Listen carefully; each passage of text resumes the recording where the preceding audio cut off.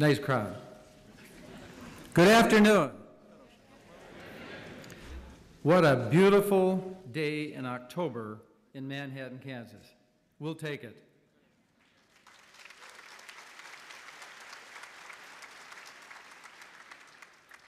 Well, to everyone here and in Forum Hall, and welcome to the 140th Landon Lecture on Public Affairs. The Landon Lectures were started in 1966 by the late Governor Alf Landon and the late K-State President James McCain. The goal of the Landon Lectures is to bring the most prominent public figures to Kansas State University to discuss the pressing issues of the day. We are very pleased this afternoon to welcome the former president of the Soviet Union, Mikhail Gorbachev, to the Landon podium. Please.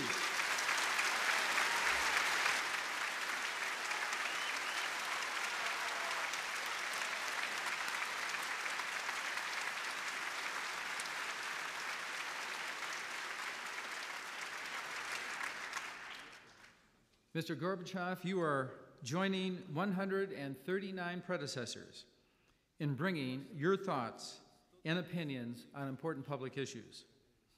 Before introducing President Gorbachev, I'd like to introduce the other members of the Platform Party. On my left, Dr. Tom Harrell, Professor of Animal Science and Industry and the President of the Kansas State University Faculty Senate.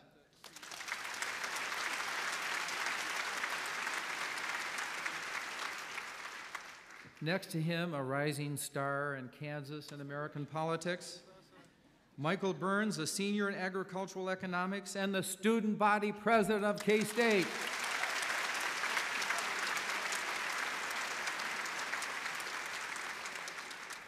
On my right, longtime friend, Edward Seaton, chairman of the Landon Patrons and editor-in-chief and publisher of the Manhattan Mercury.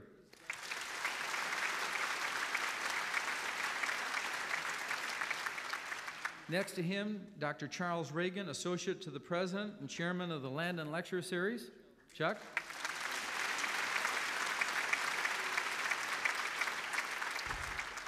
Well, ladies and gentlemen, we have a number of distinguished guests here this afternoon. First, I want to introduce to you a great friend of Kansas State University, General Richard Myers. General? There he is.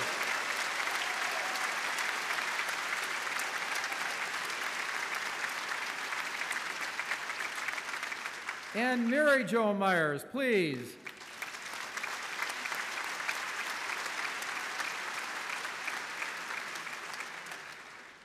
Now, I'm sure most of you know that General Myers is a 1965 graduate of Kansas State University and is the greatest chairman of the Joint Chiefs in American history.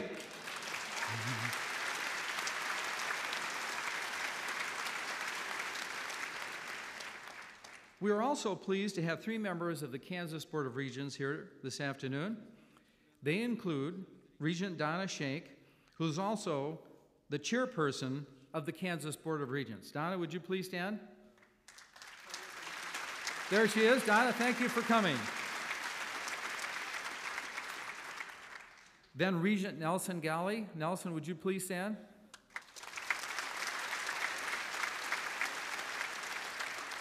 And then a former state senator and now regent, Christine Downey Schmidt. Christine, would you please stand?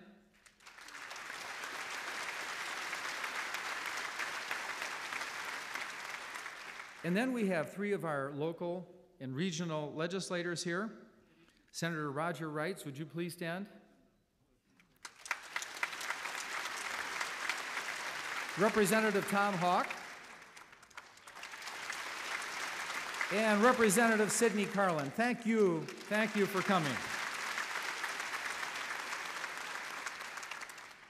Well, ladies and gentlemen, you can't imagine what a great pleasure it is to introduce one of the giants of the 20th century and one of the most important leaders in the whole world in the post-World War II era, namely President Mikhail Gorbachev. We're not ready yet, but I'm just saying once again how happy we are to have you here.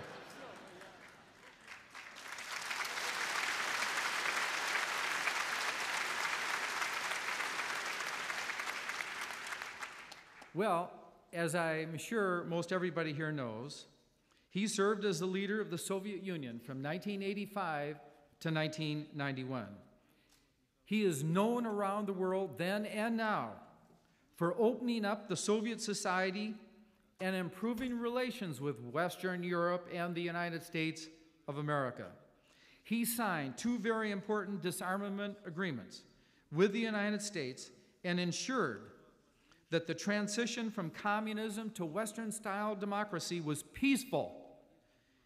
He introduced to the whole world, just remember this, two new words, perestroika, which means restructuring, and glasnost, which means openness. Two very important words for the world. As a result of his many achievements for the Soviet Union and the world, Mr. Gorbachev was the recipient of the 1990 Nobel Peace Prize. In 1992, Mr. Gorbachev became president of the Gorbachev Foundation, known as the International Foundation for Socio-Economic and Political Studies. His foundation is a nonprofit, nonpartisan educational foundation. In 1993, Mr. Gorbachev founded the environmental organization Green Cross International. This is a non-governmental group with chapters in the US, Russia, the Netherlands, Japan, and Switzerland, just to name a few.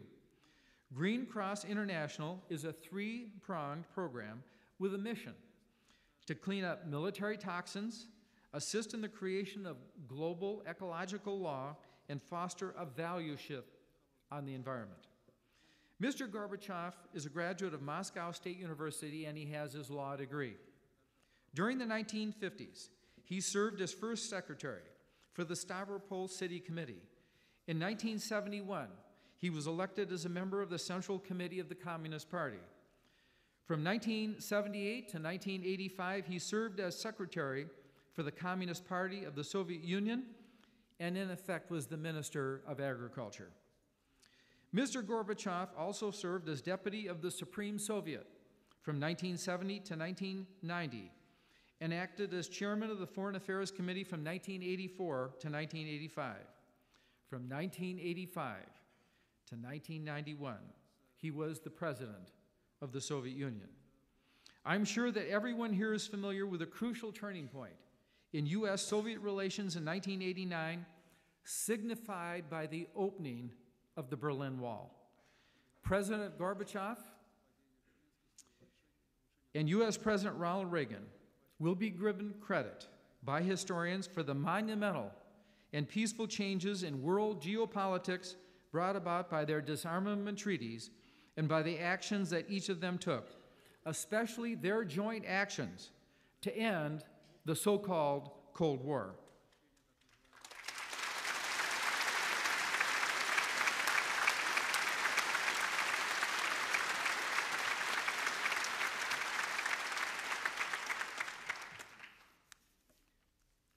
Ladies and gentlemen, it is virtually impossible to put into words the huge and extraordinary role that Mikhail Gorbachev had, not only on ending the Cold War, but also in setting the stage for the Russian people to have freedom and liberty for the first time in 1,000 years.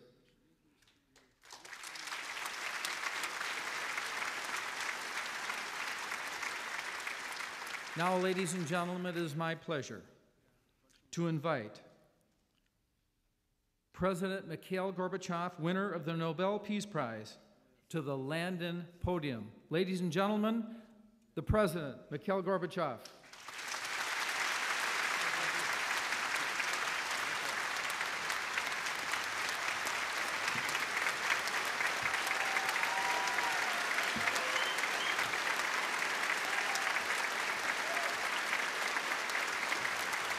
Спасибо.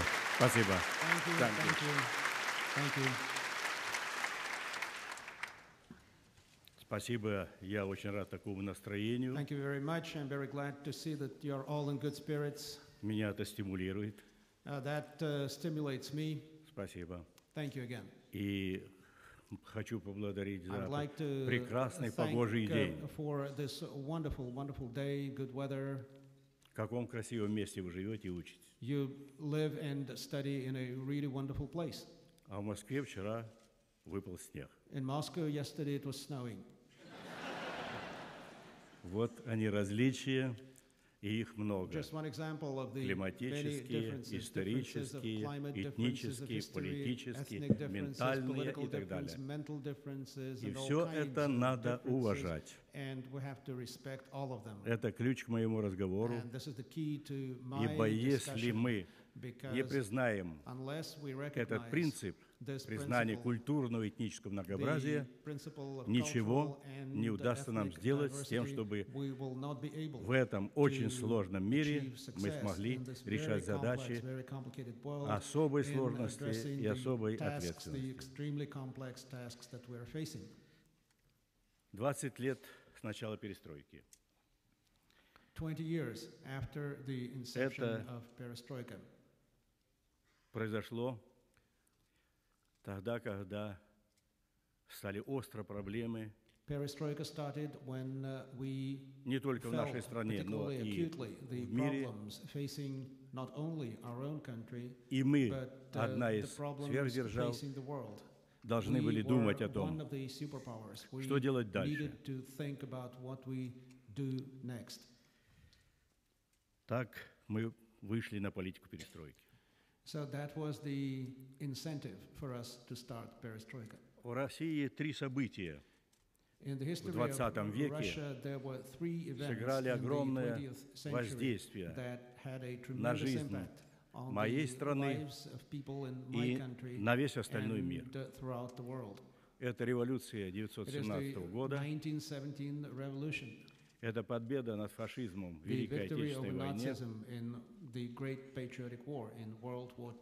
и это перестройка. С 1982 года один за другим уходят из жизни 3 подряд генеральных секретаря.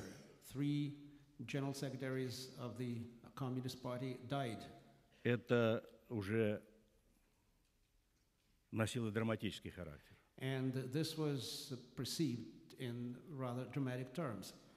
И у повестки дня, по сути дела, стал вопрос о смене поколений на самой вершине власти в СССР. Общество требует перемен, вот то, что звучало и висело в воздухе тогда. Главный лейтмотив оценок ситуации в СССР в общественных кругах был таков: так дальше жить нельзя. Да, самая богатая страна и интеллектуальными, и природными ресурсами оказалась не в состоянии обеспечить достойные условия жизни граждан. Неповоротливая экономика, засилие бюрократии, монополия одной партии, одной идеологии, одной формы собственности. Все это мешало impeded growth and impeded necessary change. Our country was being stifled because of the absence of freedom. Stalinism and the system that it generated was being rejected at the popular level, at the cultural level. Add to this the fact that the economy was stagnating and was more and more lagging behind the developed world. The rate of growth was getting lower and lower. The productivity was 1/3 of what it was in the West, and in agriculture, just 1/5 of what it was in the developed countries. We were producing extremely costly products because the cost per unit of production was greater, twice as high as the cost per unit of production in the advanced countries that were using modern technologies. The quality of those products was acceptable only in the defense sector and was comparable to other countries, whereas in all other sectors it was inferior.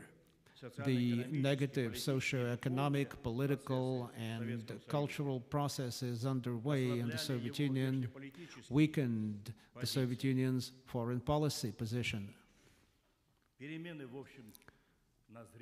So changes were overdue, and the attempts to start such changes had been taken before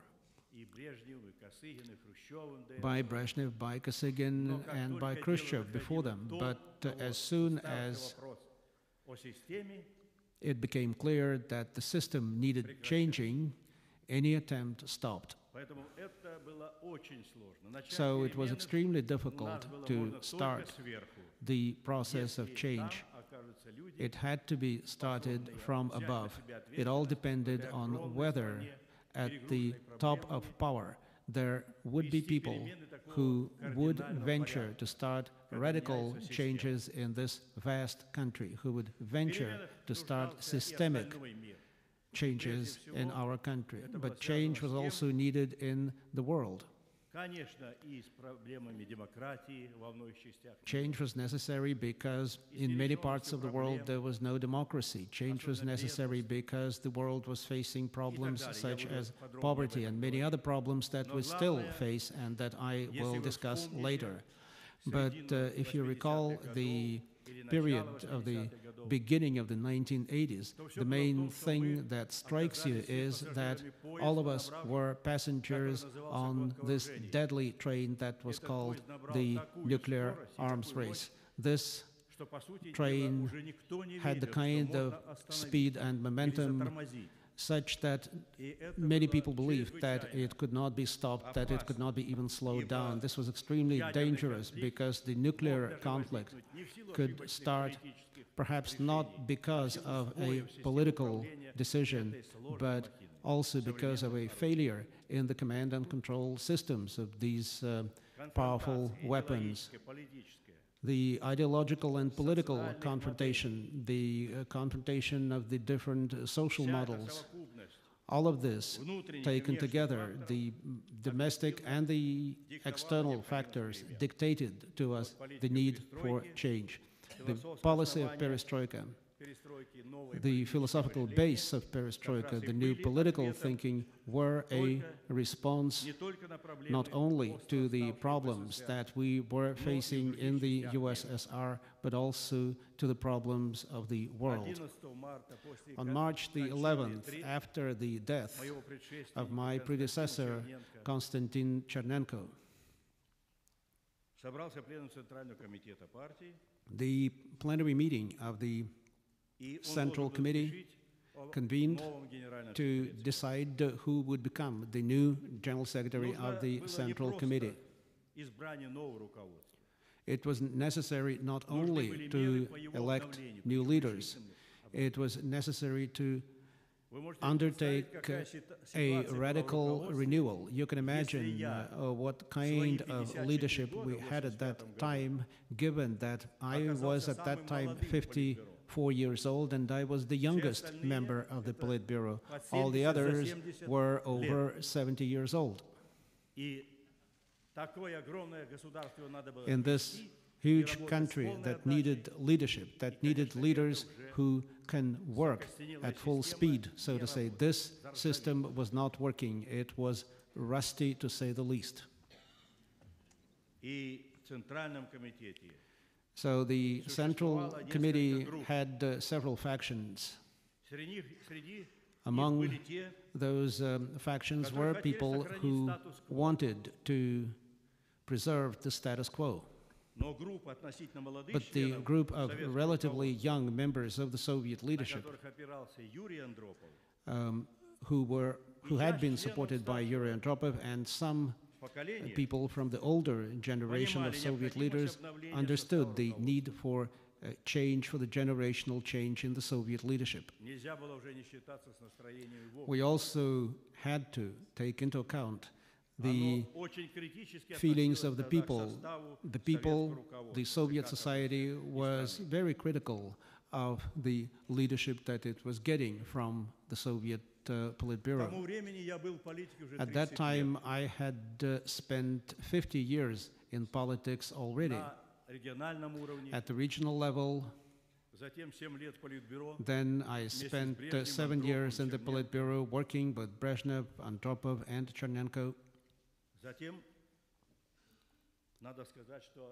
And I have to say that Chernenko was a very sick person, and he was ill all the time, and therefore I had to take over to chair the meetings of the Politburo and to preside over the decision-making process. This was very important for me. This was the moment that played an important role, because at that time I was in charge. I was, so to say, at the steering wheel of that great country, and I had a very good idea of what the situation was in the country, in the various regions, and what was happening to the system.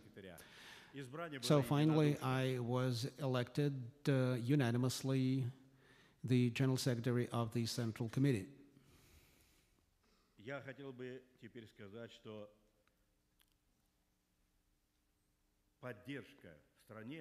At that time, in the beginning of perestroika, we were getting tremendous support from the people, and that was of great importance for me.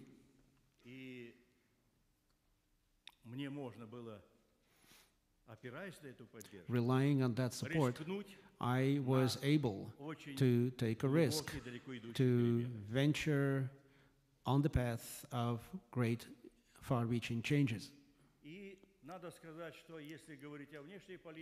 To speak of the foreign policy, there too we understood that we could not continue as before. The world was seized with conflicts aflame in many parts of the world. The arms race was a problem that was not being addressed. So we understood that this was something that needed to be addressed, and this was the context within which we were contemplating our decisions and our steps.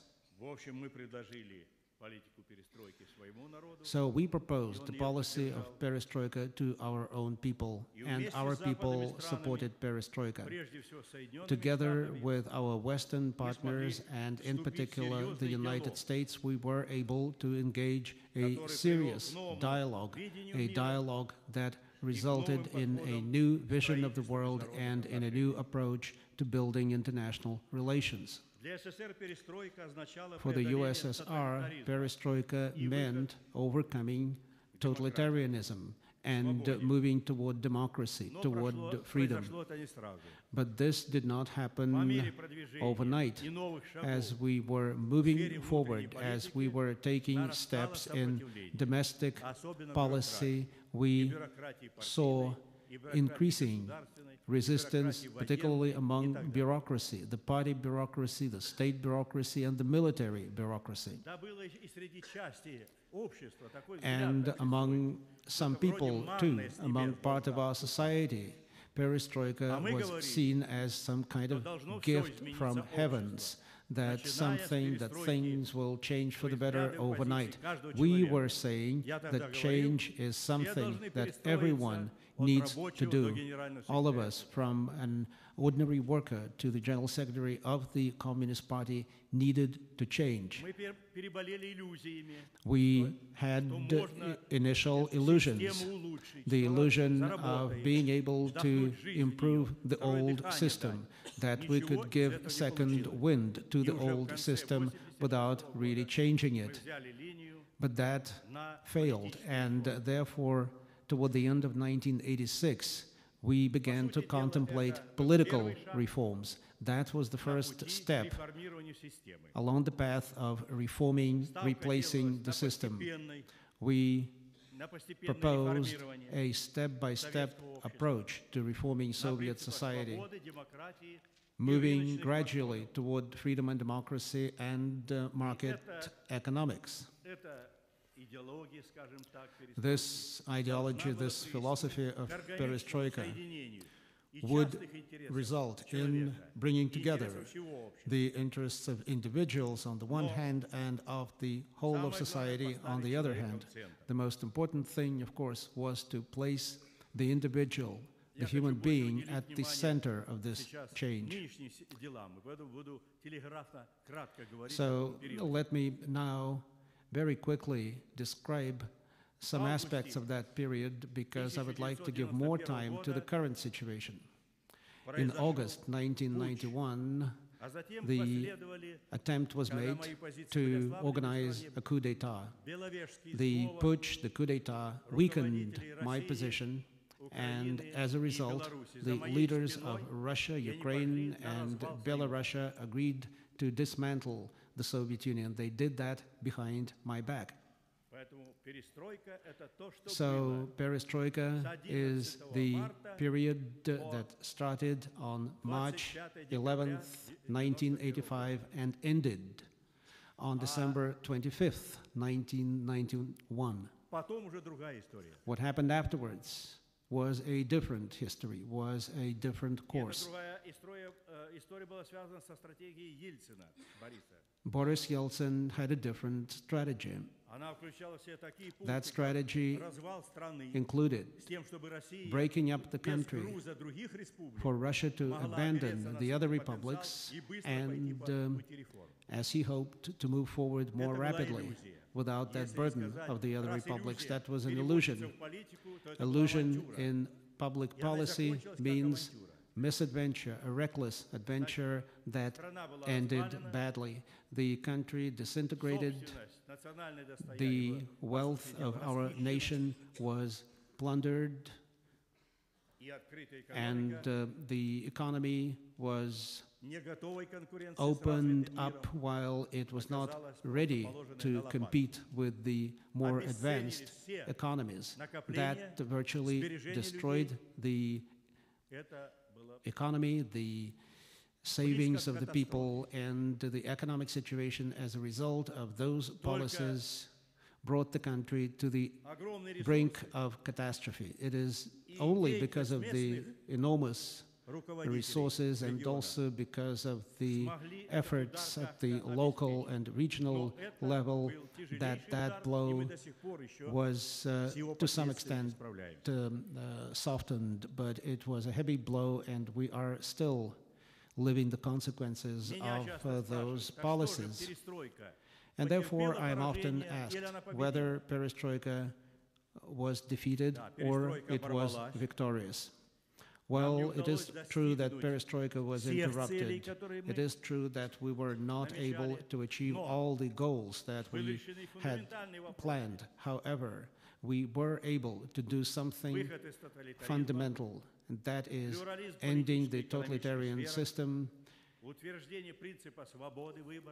implementing a pluralistic economy, and creating opportunities for people to benefit from freedom of speech, freedom of religion, freedom of assembly. The country opened up to the world, and the world opened to us. We also adopted a law on the freedom of movement, on freedom of emigration. And finally, we prepared a draft union treaty for a new union of the republics. And what we were able to do up until August 1991 is what enabled us, what enabled the country to continue to move forward. Our country will not return to the past. This is not just a political statement. This is the view, this is the position, the opinion of our entire society, and that is the greatest historical achievement of perestroika.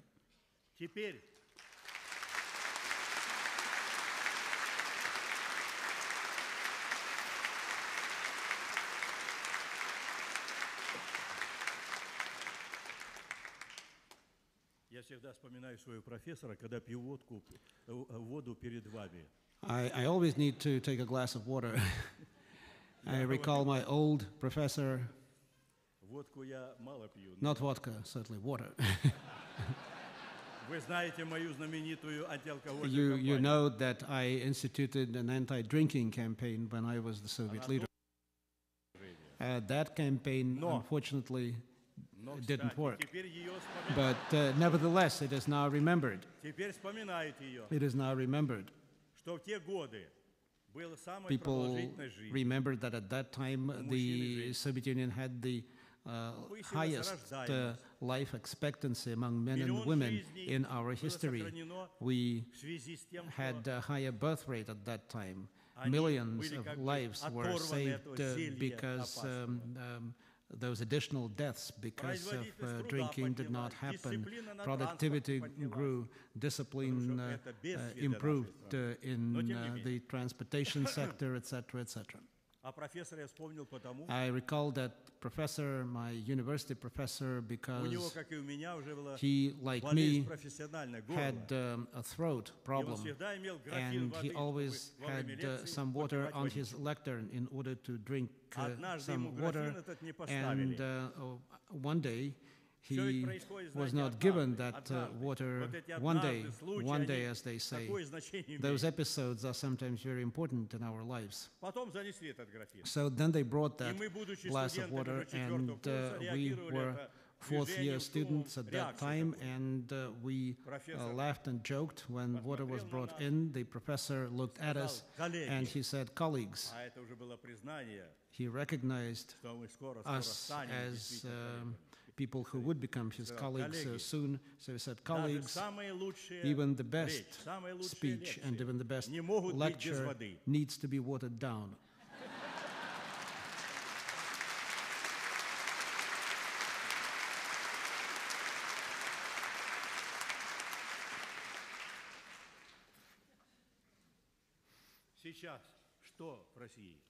So let's look at Russia today.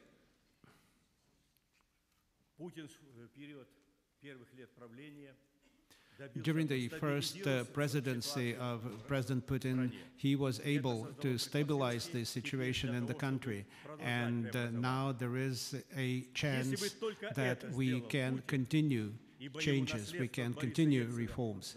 Had Putin been able to do that alone, had he been able just to overcome the chaos that he inherited from Boris Yeltsin, that alone would make him go down in Russian history. Even though Putin is being criticized in Russia and in Europe and in the United States, he continues to have support from the people. He has very high popularity rating because he has proposed some very important priorities, some very important programs which, if implemented, can significantly improve people's lives.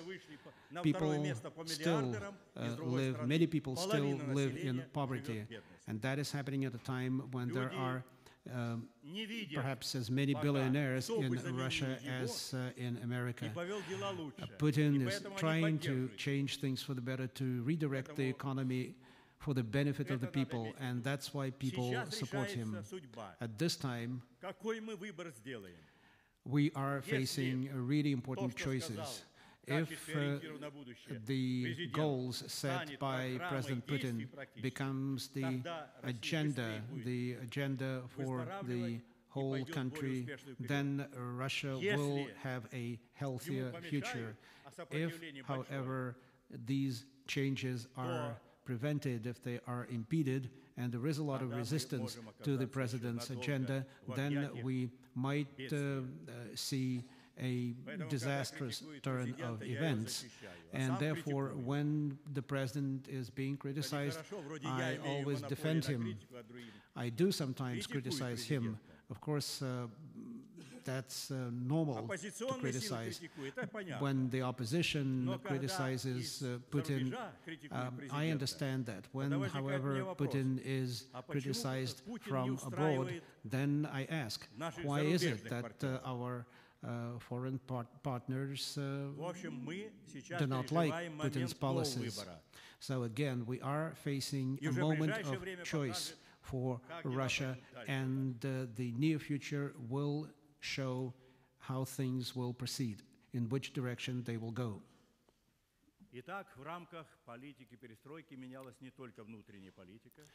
Let's go back to not only the domestic policy, but the important changes that perestroika produced in international affairs. We were able to establish dialogue and normal relations with the United States of America, and I would like to pay tribute to President Ronald Reagan and Secretary of State Schultz. They did a great deal. They also had to overcome some resistance, including resistance among their own people, to meet us halfway. I believe that President Reagan was a great president, and I pay tribute for his contribution. This is what I say wherever I go. Even though, of course, one can criticize President Reagan, one can criticize anyone, but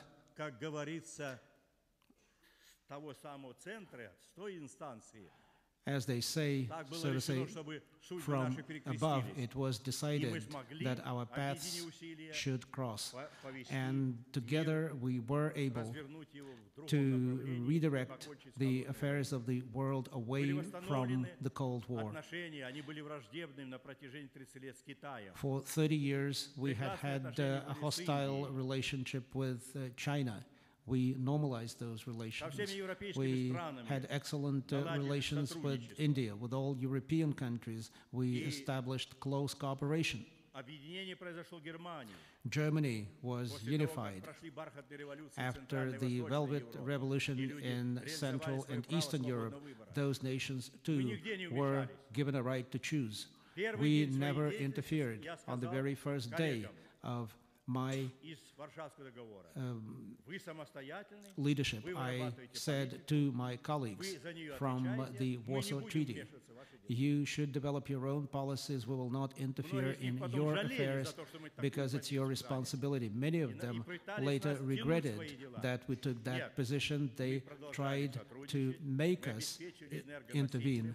But we continued to work with them. We continued to provide overall security, but the rest of it was in their hands, and that was of great importance. Our forces, our troops, our politicians never intervened, never interfered in what those countries decided. It is sometimes said that I gave away Poland, I gave away Hungary, I gave away the Czech Republic. Well, I gave it to their people. I gave Hungary to the Hungarians, Poland to the Polish. That's how it should be.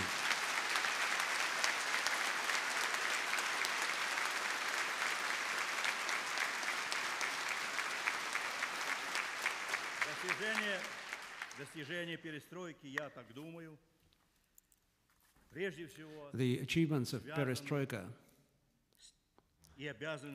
were possible, above all,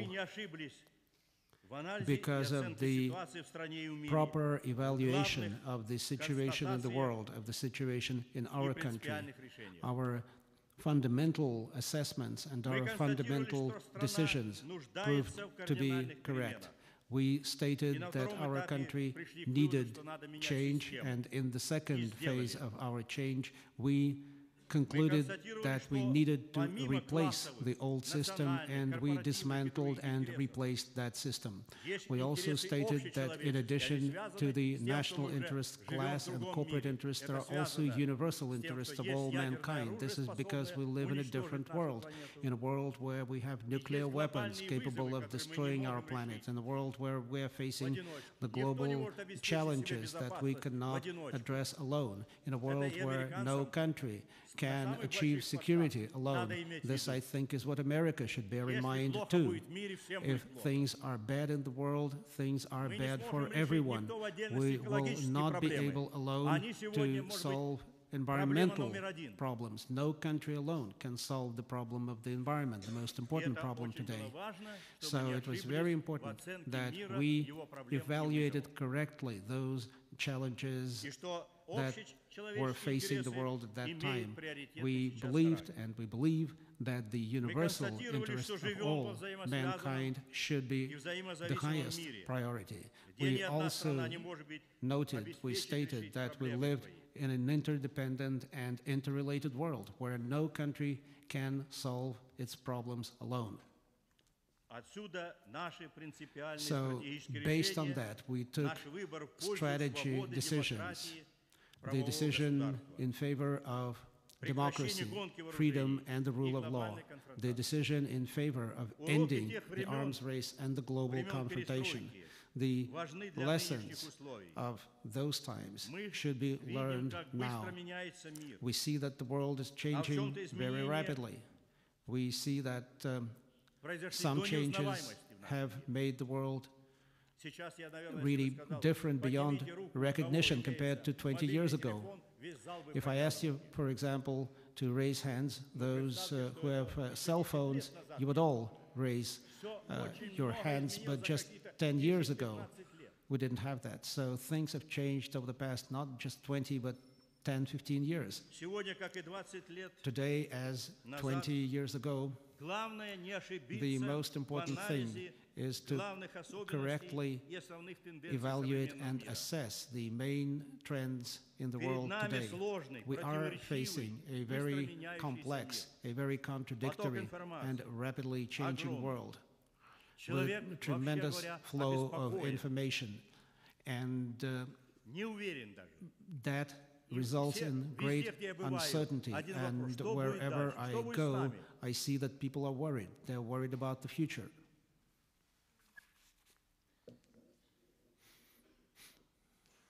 И сегодня самый высокий, может быть, ну это естественно, высокого уровня масштабов достигла взаимосвязь и взаимозависимость. Today, the interdependence and the interconnectedness of the world, what we call globalization, has increased more than ever before.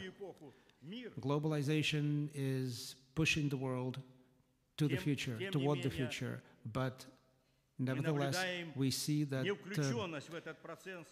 globalization does not include billions of people. Finally, we see in the world today the emergence of new giants. China, India, Brazil. The world feels that those countries are making an increasing impact on all economic and political processes. They are becoming important decision makers, and we should rethink the world in view of these new trends in the world today. And of course, solutions are not military solutions. Solutions are intellectual, solutions are political, solutions are that we should build a new relationship that would organically integrate those new giants into the global processes. The United States has a special role and position in the world today. It is the only superpower in the world today. We also see that Europe is uniting and is becoming an increasingly positive factor in the world today. I believe that the emergence of the united Europe is a very positive factor. It is a factor for peace and democracy in the world. We also see the democratic transition of Russia and of the former Soviet republics. We generally see a democratic process in the world today. But at the same time, we see the adaptation of the Islamic world to the challenges of the world. And this is a very problematic process. Тот мир, который еще мог сказать очень веское слово на протяжении 1500 лет, the Islamic world has been a factor in world developments for many centuries, but today the Islamic world has been marginalized in the global process. And that means that 1 billion people have been marginalized, and I believe that that could result in a lot of trouble if that situation continues. So this is the world that we are facing, the world in which we live today.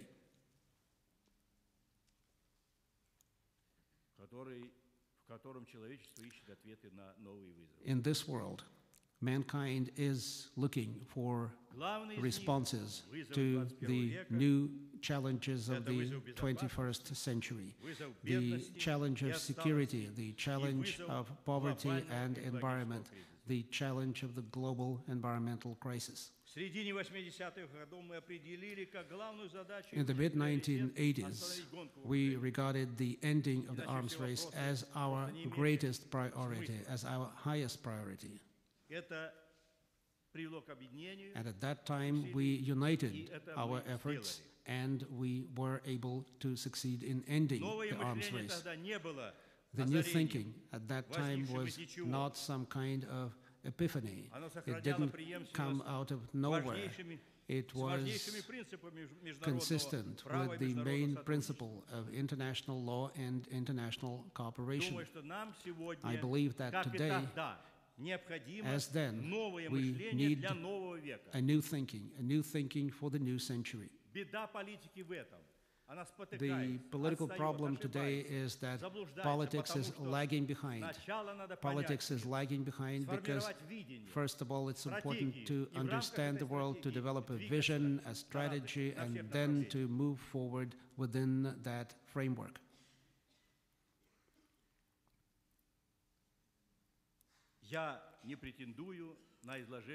Of course, I do not have any ready-made philosophy for this new century, for these new problems. It would be presumptuous of me, and I don't want to be presumptuous at my age. I will be 75 years old next year. So I want my recommendations to be serious, so let me share with you some thoughts in this regard. First of all, whereas globalization is inevitable and an objective process, we should understand that billions of people have not yet benefited from globalization. Globalization has benefited mostly the rich, wealthy nations. The gap between the wealthy nations and poor countries have grown. 3 billion people live on less than $2 a day. 1 billion people in the world live on less than $1 a day. This could mean a lot of trouble for the world, and therefore we have to overcome the uncontrolled nature of globalization, and we have to give globalization a human dimension, a human face. Let us listen to those who are calling for globalization with a human face. If globalization is only meant to increase profits without paying attention to social problems, ethnic problems, environmental problems, such globalization is dangerous. And let's bear this in mind when we think about this global world. Let me also speak about the role of the United States. America has a right to claim leadership because of its power, because of its democratic traditions, because of its cultural and economic influence. But this leadership should be exercised not through domination, but through partnership with other nations.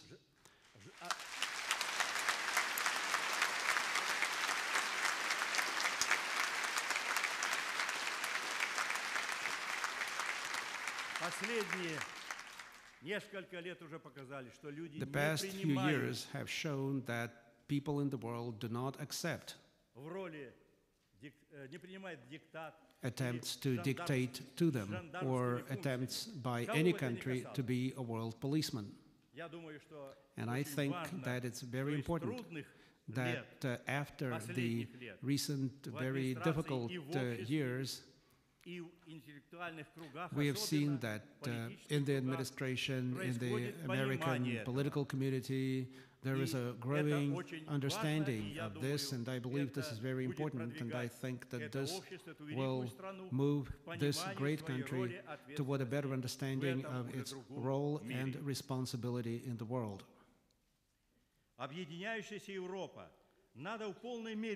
As for the European role, I believe that we should recognize its positive potential. We should not divide Europe into the old Europe and the new Europe. We should respect the choices made by the European nations.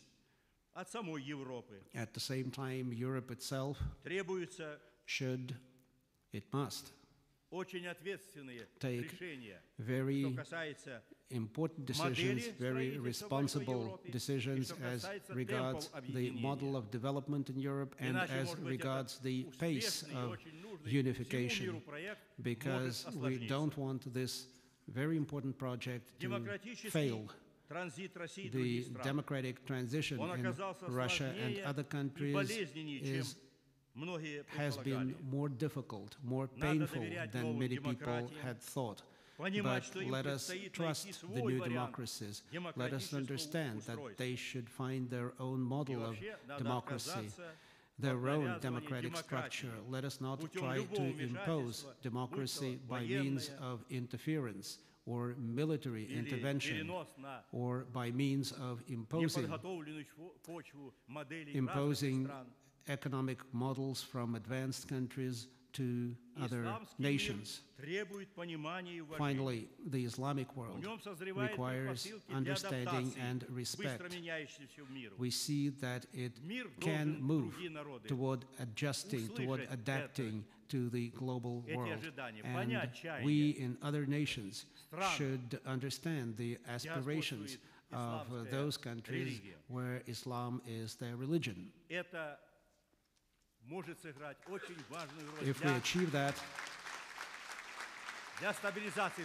If we achieve that, that could be very important in stabilizing the overall situation in the world. Let us not think of the Islamic world as just a supplier of terrorism. After all, there are other terrorists as well, and also I believe that they do not represent that faith. Those are disoriented people who were recruited by the terrorist centers, recruited by those who exploit, who speculate on religion. Any religion has fundamentalists, so let us not accuse just Islam of this. It's very important to understand that in that country,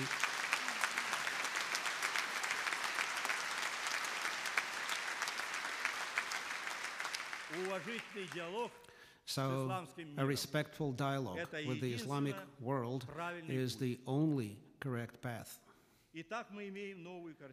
So we are facing a different world.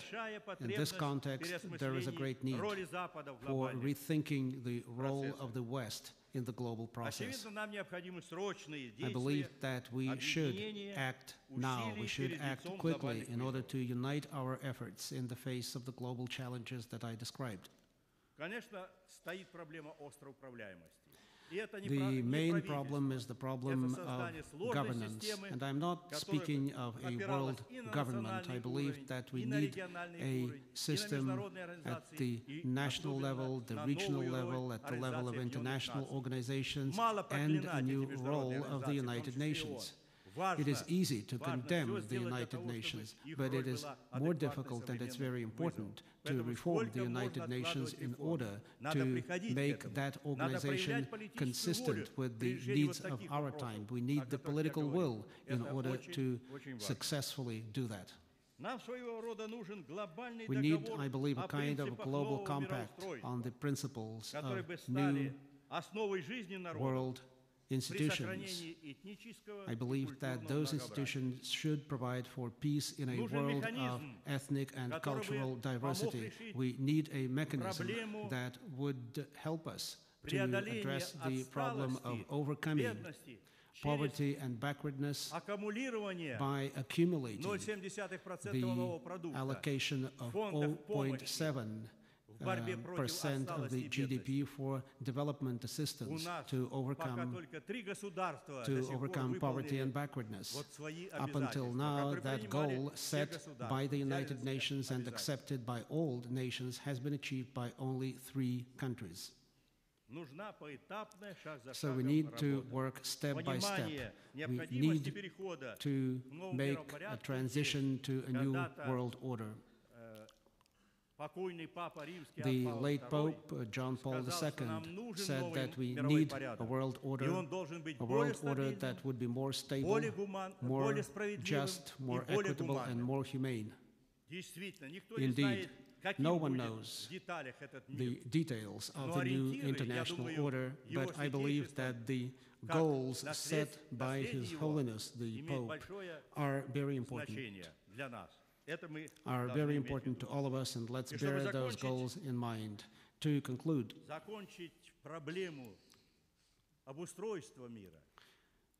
my remarks on the future of the world, let me say that we need an answer to the question of what kind of world we should strive for.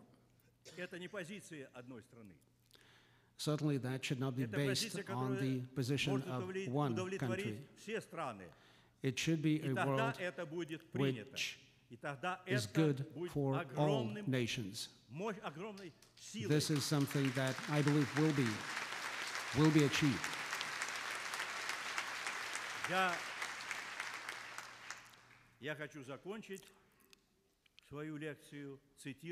So let me quote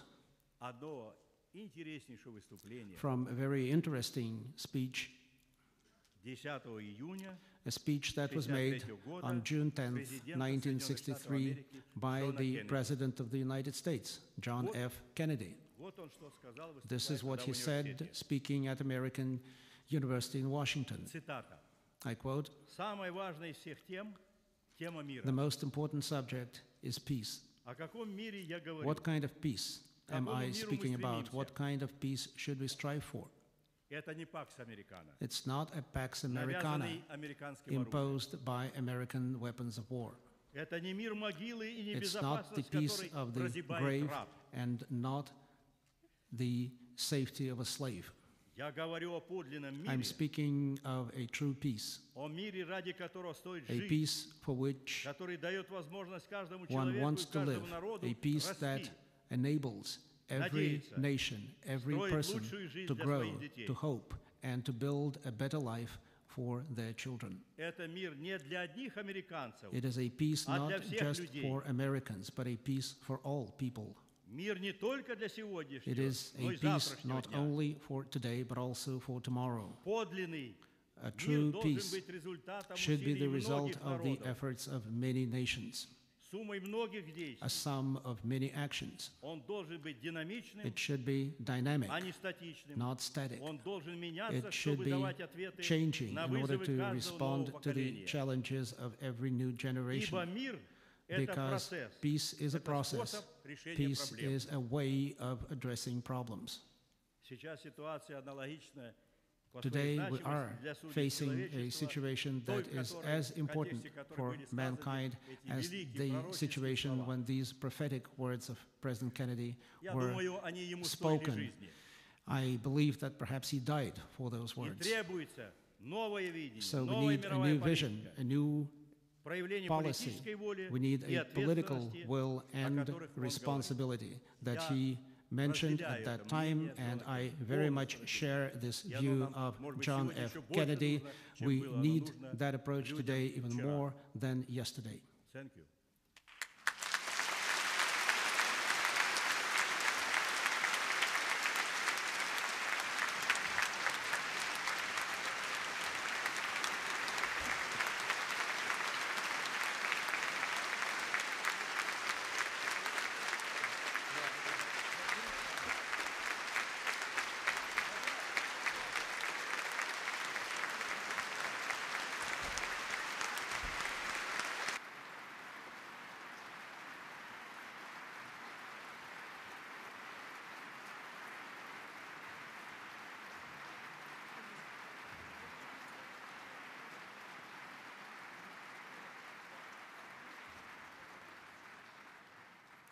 Well, President Gorbachev, what a spirited, excellent, and heartfelt presentation.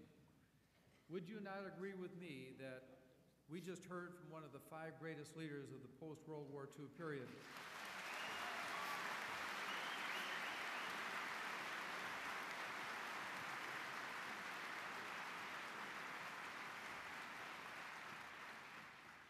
Before we have questions, and by the way, the questions, if you have questions over here, move to your right.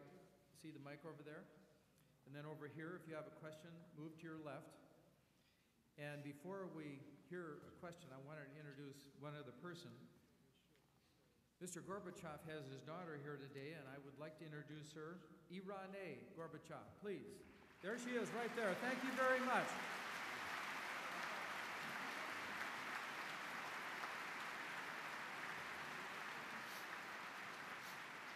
And what? Тогда я должен еще одного человека представить. Oh, okay. Мой бессменный переводчик и друг мой, уже 20 лет мы работаем вместе, Павел Палащин. Yeah, namely the interpreter right here. Thank you very much.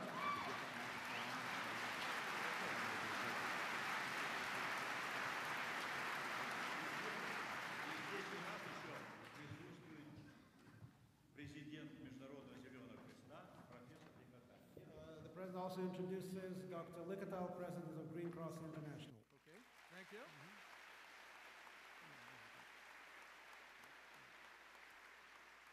Okay, questions? Please, do you have a question over here?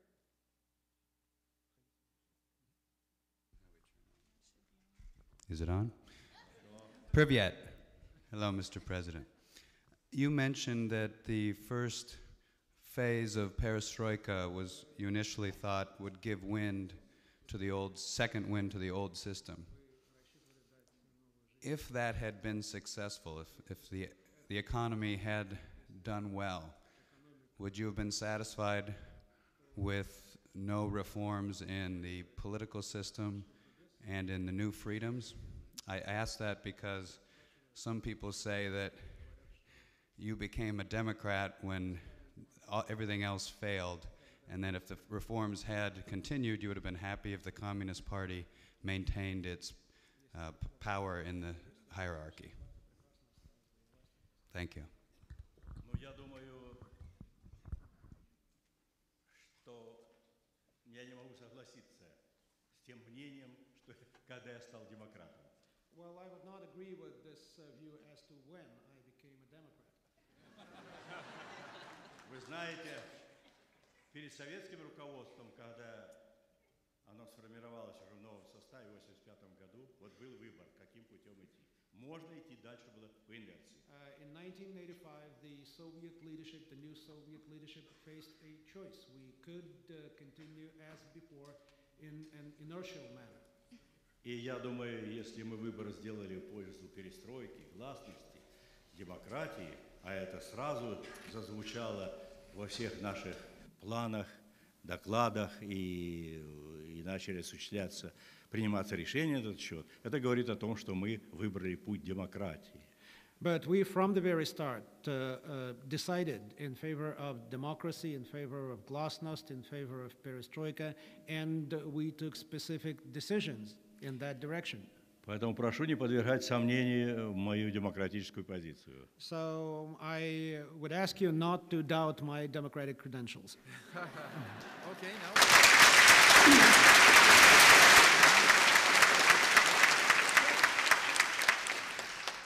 Hello, Mr. President.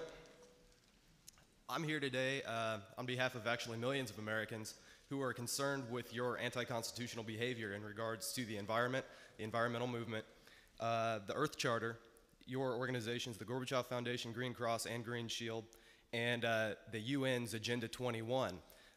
It seems that the sustainability campaign of the UN Agenda 21 is really just code for land grabbing. I wish you could comment on that, please. Он критикует Хартию Земли, критикует студию 21, говорит, что по сути дела это все просто прикрытие для захвата земли, непосредственно интересов. Я считаю, что это все неправильно, неконституционно. Хартия Земли – это тот документ, который родился в рамках зеленого движения, потому что это не только идея Зеленого Креста, это одновременно идея Совета Земли. The Earth Charter was not produced just by Green Cross International. This is a document that was developed as a result of common efforts by many environmental organizations, by many green organizations, including the Earth Council and many others. Это идея, которую поддержали многие правительства. This Earth Charter has now been supported by many governments. Вопрос был поставлен так, что мы уже дошли до грани, и дальше начнутся такие разрушения в биосфере, которые приведут, вообще говоря, к удару по роду человеческому. The Earth Charter recognizes that we have come to a point when the biosphere is being destroyed irreversibly, and this could have disastrous consequences for mankind. Тогда очень отчетливо в выступлениях многих звучала тема: нам нужны своего рода новые заповеди.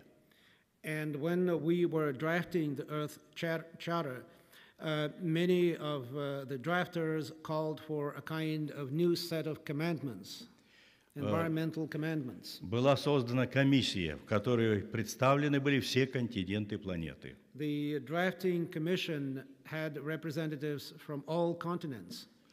Это интеллектуалы, это политики, это представители малых народов. It included not only intellectuals and the political figures, but also people representing indigenous nations and others.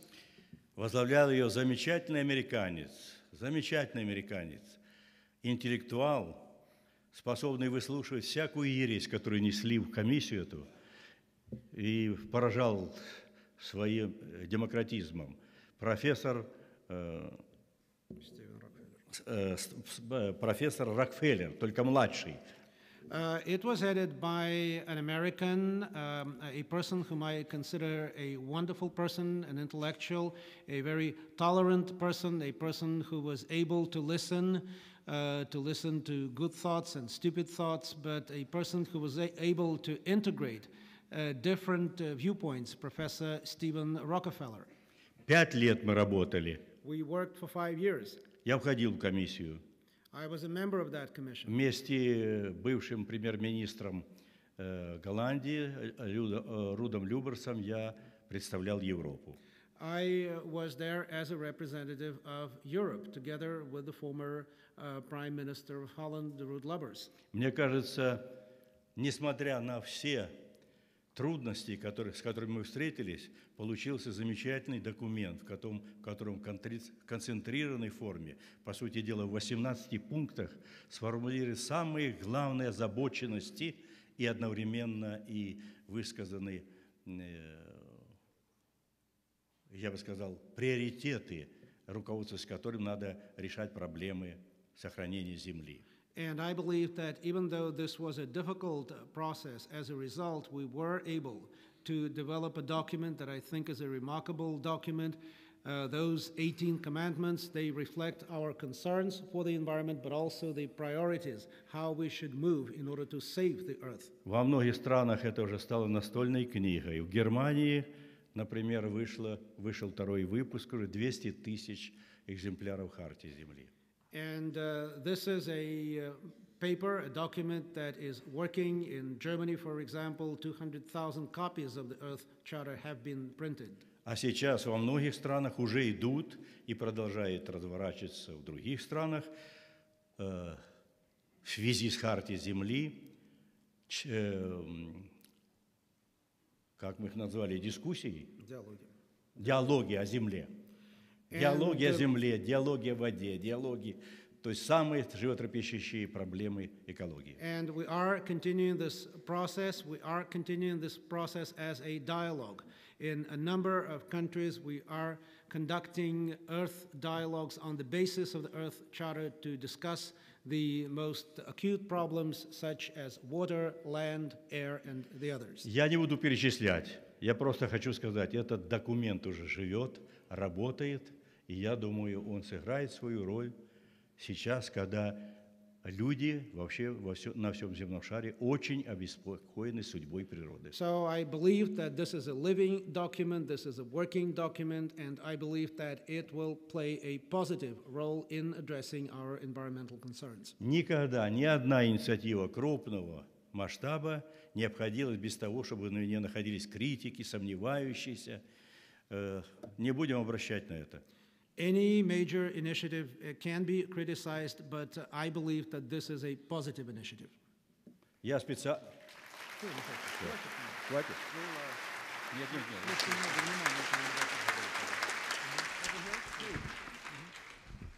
Mikhail Sergeyevich, здравствуйте. Can I speak? Привет. I can speak Russian. Can I actually ask you in Russian language? Can you translate? Михаил Сергеевич, я хочу, конечно, сказать вам большое спасибо и признательна за то, что вы вернули в нашу страну свободу, то, что наши люди приобрели возможность исповедовать религию свободно, возможность говорить свободно, не боясь.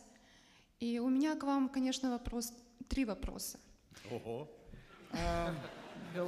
The young lady says that she is grateful to President Gorbachev for bringing freedom of religion and freedom of speech to the people of the Soviet Union, and in this connection, she would like to ask President Gorbachev just 3 questions. Это называется, что по блату, да? I have 100 questions for you. Михаил Сергеевич, я с Украины, и, насколько я поняла с вашей лекции, вы не очень согласны с тем, что Советский Союз развалился, и что я думаю, что вы считаете, что все же Советский Союз лучше, чем те страны, которые сейчас отсоединились. Давайте я отвечу, я понял ваш вопрос. I understood from your talk that you were not happy with the fact that the Soviet Union broke up. So apparently you think that it would have been better for the Soviet Union to continue rather than to have those independent republics.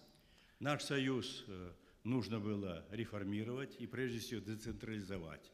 Ибо если этого не сделать, то могла наступить дезинтеграция.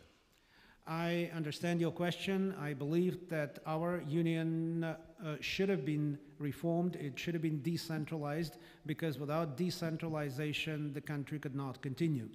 Поэтому я возглавлял комиссию по подготовке нового союзного договора, и он был готов, и назначена дата подписания 20 августа 1991 года. And therefore, I chaired the commission that developed the new draft union treaty, and that treaty was ready for signing on August the 20th, 1991. И, кстати, значительное большинство, кроме прибалтийских государств, и какие-то колебания у других там были, но это не столь существенные, согласились с этим договором, он был опубликован от имени комиссии, и вот мы должны его были подписывать. Путчисты поняли, что они проигрывают. And a majority of the republics were ready to sign that treaty, with the exception of the Baltic states, and there was some hesitation in some other republics, but basically that treaty was ready for signing, and those who organized the coup against me understood that as a result, they would have lost. Я был за союз, как и были 75 с лишним процентов населения союза за сохранение союза, но его реформирование. I favored the continuation and the reformation of the Union, and 75% of the people of the Soviet Union voted in the referendum in favor of this position. Я говорил, что развал Союза может обернуться бедой колоссальных масштабов. Все точно так и получилось. I warned that the breakup of the Union could have resulted in great disasters, in enormous hardships for the people, and that is exactly what happened after the Union broke up. Но сейчас, когда Союза нет, он распался, и когда возникли 15 независимых государств, и в рамках суверенитета каждого народа они ведут реформы, обустраивают на основе своего видения жизнь. Тяжело всем, очень. Я высказываю то, что сейчас всякие идеи насчет того, что снова возродить СССР, это уже будет непродуктивно, более того, будет дезориентировать народы. But now that is history, and now we do have 15 independent republics. Even though things are difficult in most of those republics, I believe that their sovereignty, their political independence should be recognized, and therefore I am against any attempt to call for the restoration of the Soviet Union. That would be very harmful, that would be counterproductive.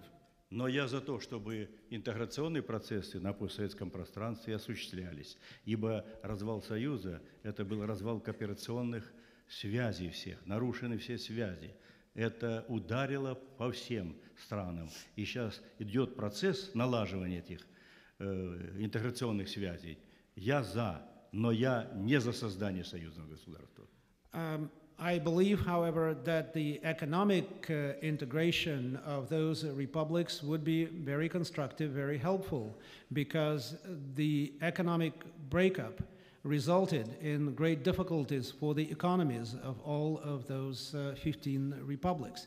However, again, I do not believe that there should be any kind of political integration, that there should be a new political union of those republics.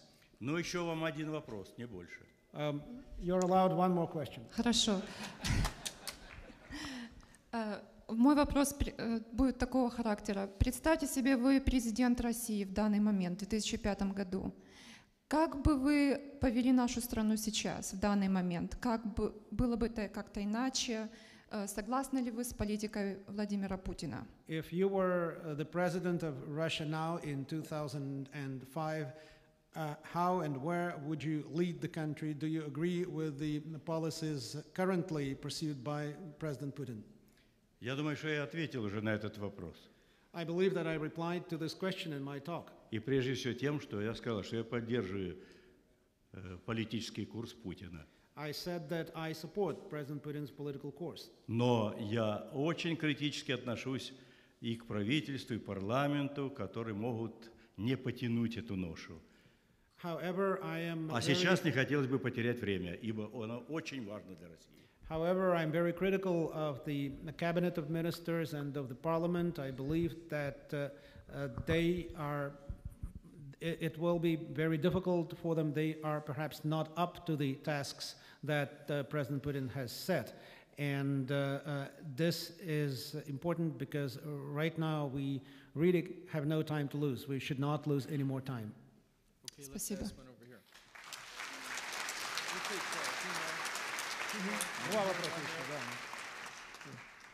Hello, Mikhail Sergeyevich. My name is Tatiana Lin. I'm from Political Science Department. I'm from Russia. So it's such a great honor to meet with you today. I have a question. Какие вы активные, а? The Russians are very active. As you mentioned, you support all the policies by President Vladimir Putin, but I have a question. Do you think that the state of democracy in Russia might be in danger? How would you comment that we don't have a real political opposition to the administration, that the first time basically in history the communist parties have to unite with other liberal parties like Yabloko in order to have to balance the administration? Либеральными партиями, с такими как Яблоко, чтобы как-то сбалансировать президентскую администрацию. Вот то, что коммунистическая партия объединяется с правыми демократами, это говорит о том, что процесс становления политических структур и, прежде всего, партий, он еще только в начале своего становления. Well, the fact that the communists are uniting a coalition with the more right-wing parties, the Yabloko and other democratic parties, it shows that the process of party building, of creating political parties in our country is only in its infancy. Тем не менее, и президент Путин, но особенно правительство парламента, подвергается довольно основательной критике в прессе, и там среди этих критиков представлены самые разные оппозиционные слои. But we do have a lot of criticism, open criticism in our country, criticism of President Putin, criticism of the parliament, criticism of his administration. I believe that that is a very important factor. Весной был я у вас и отвечал на подобный вопрос. И сказал, что вам хотелось, чтобы быстрее мы все делали. Last spring, I often asked the same question here in this country when I was on a visit to this country, when people asked me about democracy and they said that Russia should move faster toward democracy. Я сказал, что вы несправедливы в своих претензиях. Вы And строили I свою said that I thought, демократию 200 лет, а от нас хотите, чтобы мы построили за 200 дней. and I said that that kind of criticism is unfair because it took you Americans 200 years to build your democracy, and you want us to succeed in 200 days. That's it. That's it. Sure. That's it.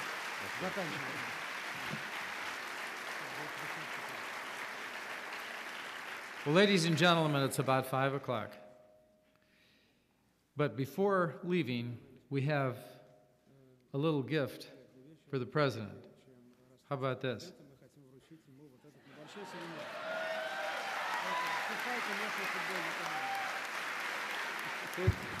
Как размер тут подойдет? Yeah. Спасибо.